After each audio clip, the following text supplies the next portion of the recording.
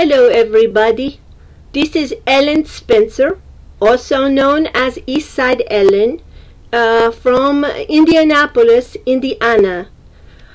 I would like to give you this little video of me this day because right now, 4 years ago, is when my speech began to change. What I used to sound like is this.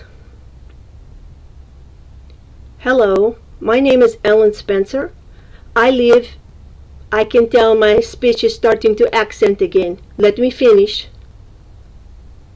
I live in Indianapolis, Indiana.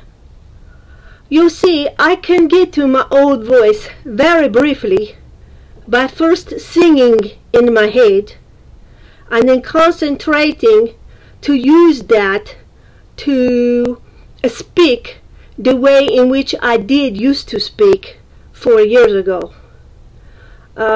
Also, I can't sing normal. I can say Amazing Grace has sweet sound and it sounds quite accented. However, if I sing Amazing Grace, how sweet the sound, I'm a little low. It's late in the day. Regardless, you can see I can't sing normally. So there is many things I have learned over the last 4 years.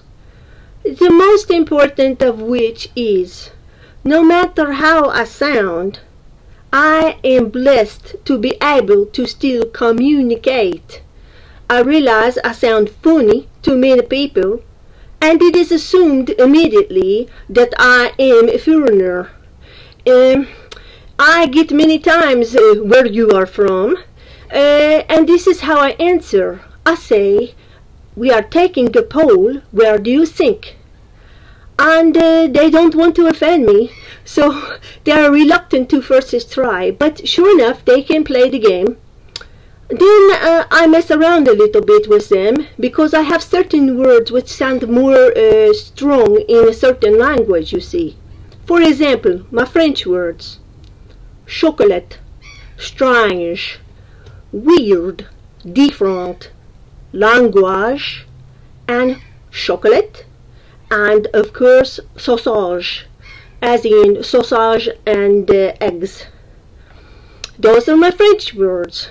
Then of course pipus, and then there are my Swedish words, which are like, to tell you the truth, it over there.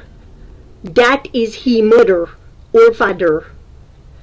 Also, dar dog is over there. I cannot say the THs. It is terrible, I'm telling you. Also, I do have some speech difference in, for example, I would say what you are looking for, how old you are, what your name is. This is not the right order for how we would normally speak in English. However, this is the way my brain functions. If I were to say, what time is it, as opposed to what time it is, you can see how much more effort goes into me saying it the proper way. It is a great drain to make it change into something that doesn't naturally flow. What time it is? You are knowing what I am saying. So I have much happened in the last 4 years. But I am thankful that when I do have little teeny pieces of my own speech come through, usually when I'm very passionate, the word peoples, I have to imagine that I'm stuck in traffic and stuck behind the cars which won't move. People, get out of the way. Then I can do say it properly. Only problem? I don't get angry much, and it's no way for me to be. I would much rather be happy and sound strange than always go around to be angry or have to pretend in order to converse as I used to be. So I hope this help you get a little sampling of some of the things what I have endured and am still to learn.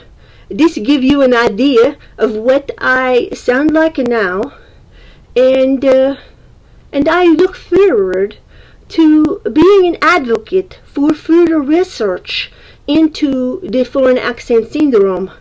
I am knowing that my speech is in a different area than my singing, and blessed I can learn to use it a little bit to get to my old voice. I have benefited from a speech therapy. I used to say table and Bobby. Now I can say table and baby. But it's a long time to get only 2 words there. So what is worth fighting for, what is not?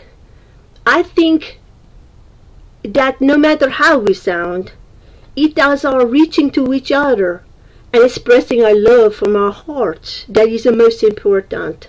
Not always to correct, but to help say, even though you sound different, my friend, you are still you. And that is sometimes hard for us to hear. We have a new way of being. We may or may not get back to our original voice, but our hearts, our minds, they are still the same. As the people would love us, they know this. So I wish to you, my friends, on my 4th year of celebrating my 4-year anniversary, or as we call FAS birthday, I wish you a blessed day, my friend. See you later.